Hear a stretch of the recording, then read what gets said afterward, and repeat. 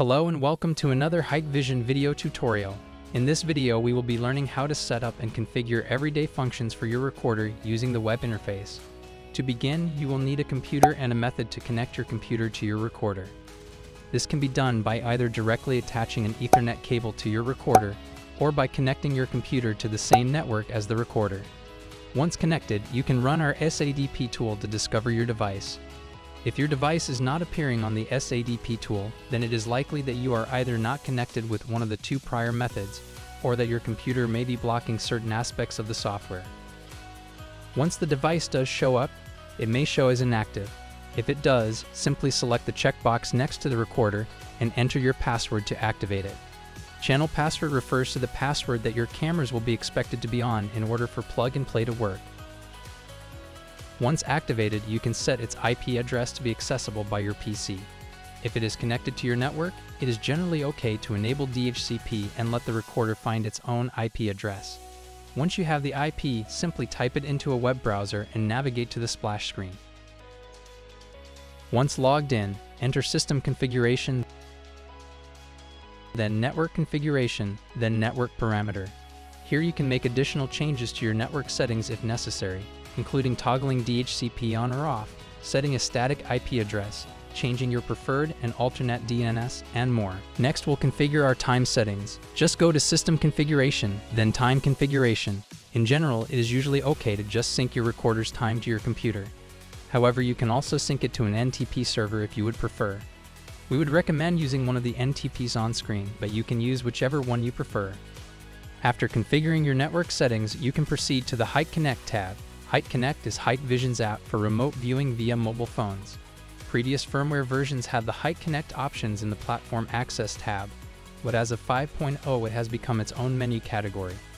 Here you can enable the service by clicking the toggle, then you can create your verification code.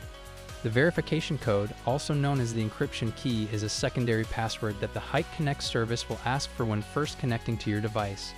Unlike your primary password, if you ever forget what your verification code is, you can enter the Hik-Connect menu and simply click the eyeball icon to reveal and modify it at any time. Next, we enter Storage Management, then Storage HDD. Here we can see the status of our hard drive, as well as initialize it if necessary. When installing a new drive, it is typically recommended to initialize it. However, please keep in mind that by initializing it, you will erase all data currently on the drive. Prior to initialization, you'll want to make sure that anything that you don't want deleted has been backed up first. Now we'll add our cameras. Enter the Device Access section, then click on Video Device. If your cameras are brand new or initialized and plugged directly into your recorder's PoE ports, then the recorder should bring the cameras in on its own. If the cameras don't come up, there is usually a status message explaining why.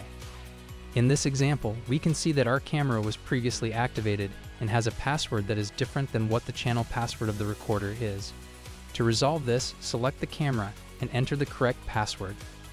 If you do not know the password, you will need to perform a password reset on the camera. If all went well, it should now say online. With your cameras working, we'll now need to configure their recording schedule. Head on over to Storage Management, then Storage Schedule and Video Devices. By default, the cameras will be set to all-day continuous. This means that the cameras will be recording 24/7 regardless of if the cameras see anything or not. Your second option is to set them on an event recording schedule. This will mean that the cameras will only record when an event such as motion or line crossing is triggered. You can also set a custom schedule for instances where you only need recordings during certain days or times of days. If you choose to go with event-based recording, you will need to set up an event for your cameras. First, head to Event Center, then Event Configuration. Once here, simply enable your event, then click on Draw Area and draw the areas you wish your camera to detect. Typically for motion detection, you would select the entire field of view, but in some situations it may be useful to be more selective based on your needs.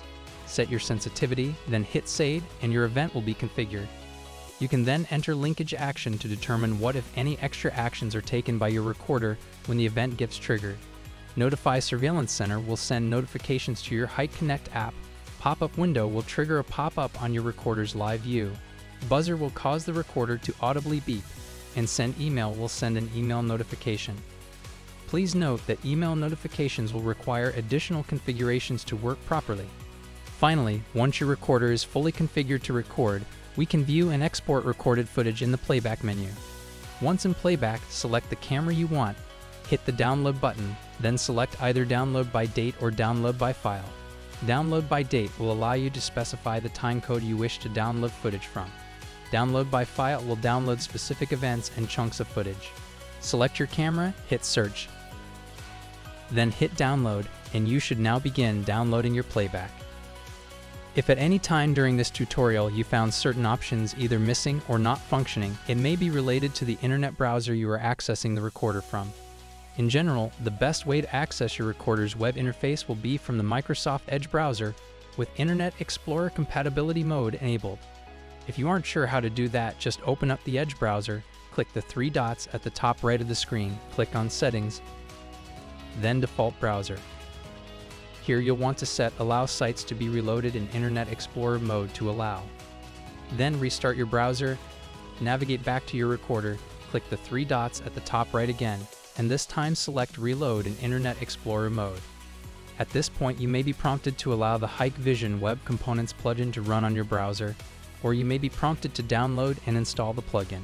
Proceed with either option, and afterwards you should now have full functionality in the web browser. Thank you for watching this Hikvision video tutorial about setting up your Hikvision network video recorder for the first time, as well as performing basic everyday functions. Please be sure to leave a like if this video helped you, and subscribe for more Hikvision video tutorials. If there is anything we missed, or if you feel like anything needs to be explored further, please leave a comment and let us know what you would like to see next. Your feedback is valuable to us.